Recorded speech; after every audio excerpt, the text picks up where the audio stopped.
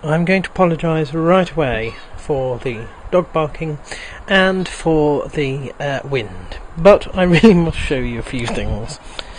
If we go down here, you'll see that my Crocosmia bank is out. I don't like Crocosmia, but I keep it here because it's quite a steep slope down there. I don't want it to collapse, and the Crocosmia bulbs hold it all together. You can see that my fruit trees are doing well. This fruit tree is now in danger of having to be staked because it's beginning to wane, and this one is going all well. It's coming a bit close, isn't it, to the path down here, so I might have to stake these, or in some way sort of staple them to the side there, particularly as the autumn winds across here. I mean, this is too flimsy, it will snap that like a reed. But that's not what I wanted to show you. I've got my a jugger here, self-seeded, and you can see where it's the first flowers have died off, but looky down here. That is a second harvest. Well, it's a second flowering, which is unusual in a jugger, so there we are. What I wanted to show you is down here, and all the way across there, and all the way around there. I don't know if I can give you perspective on this thing, but it is huge. There are two of them. One of them didn't take. One's in that end there, that grow bag, and it's going along that way there. The other one is here, and it's coming across. And if we look, if I can get close to it, you can start to see where the flowers, now that behind is the fruit, and I'm thinking this is a pumpkin plant. That is a miniature pumpkin. There's another one sort of round there. There's another one over there. So we're waiting to see what happens with them. Here's a little taster though of what I think is to come. I didn't grow squash, so I know it's not a squash, therefore it must be a pumpkin. Now something has eaten, not the end, but has eaten the flower off the end there. I'm hoping that doesn't come back and finish it off. That appears to be the only one I can see that's doing well. You can tell that it hasn't actually finished flowering this yet.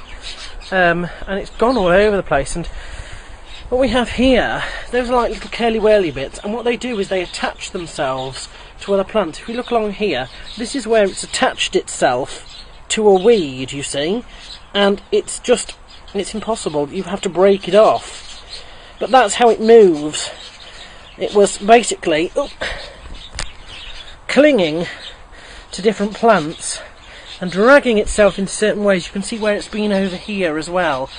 See, wrapping itself around my lovely lamp.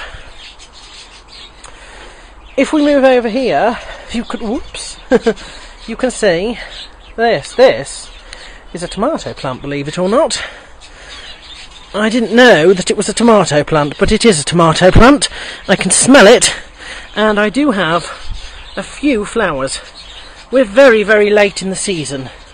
Very late in the season, but those are going to be tomatoes if they end up ripening.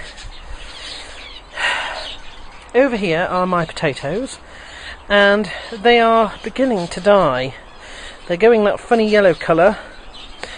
The annoying thing for me is I haven't seen them flower, which is a concern. It is a concern. There we are.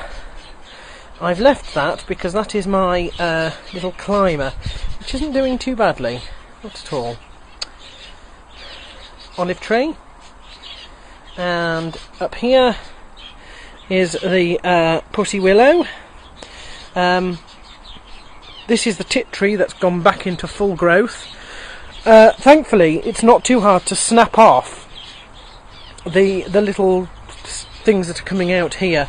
Because you know that I cut this back, and every 2 years I cut it right back to where you can see the stalks at the base. it shoots up, absolutely shoots up, and it ends up, you know, I don't want it to block out the sunlight for my the pussy willow there. Now, carrying along, I've got courgette plants over the other side. Don't know if this one's a courgette plant or not, but whatever it is, it's on the move over here. It'll be at the wall before it's finished. No, what I want to show you is this. This is my courgette plant, for absolutely sure. Do you know how I know? Well, if we take a look down there, what do we see? Where is it? Oh, there it is. That's my courgette. You see, I don't know if I'll get any more. That one looks like it could end up being a courgette if it grows. But this is certainly one. That's the only one that seems to have actually grown. I can't see any more. We've got a very large huntsman somewhere around here. I don't know if you can see him or not. Can you? Well, there is a large huntsman around there somewhere, which I don't mind. So I'm looking, but I can't see anything else that looks... This one comes and goes. Basically, there's a few in the same pot, and they're not all doing well. This one is dying off, and it's because it's in such cramped conditions. But look at the beautiful flowers on that. Gorgeous. So anyway, I sort of need to pick this now, because this is as big as it's going to get, I think. But I don't want to damage it too much. So I'm just going to see if I can tug it. Or if it has to... Oh no, gosh, it's got quite a thick stem at the bottom there. That's going to have to be a push down, I think, to snap it off. There we are. That's not... There we are, that's done it. Ooh, et voila! That is a decent sized courgette. Actually, that's very decent. Yes, very decent, and in good condition. And I don't know what I'm going to do with it, really. I suppose I better eat it, but... Marvellous, marvellous. The plantation, as you know, is only here for this year. It's not permanent. I'm getting rid of it because of the allotment. The allotment will become the plantation at the end of the year. So I haven't put a lot of work into attending this, really, and it has gone really to pot. You know, I've not looked after anything. This has all just grown itself, and whatever I get out of this is sort of what I deserve, really, for neglecting it a little. But I'm not bad with that. Not upset with that at all. We've had radishes. They've been and gone. We've had basil. That's been and gone. That bolted horribly in the very, very hot weather. So I got rid of that. We've had a courgette. Looks like we're going to end up down there with a pumpkin, maybe. We've possibly got some tomatoes on the way. And of course there's the potatoes and whatever else comes off these courgette flowers or whatever. On the other side, these are my fruit bushes at the bottom. That's a red currant, and it's not doing well, and I don't know why. And then that's my gooseberry bush. You can see amid the weeds, really. There, that's the gooseberry bush. That's very prickly. No fruit on it. It's not supposed to have fruit this year, but it might have fruit next year at the rate it's growing. So, that's about it, I think.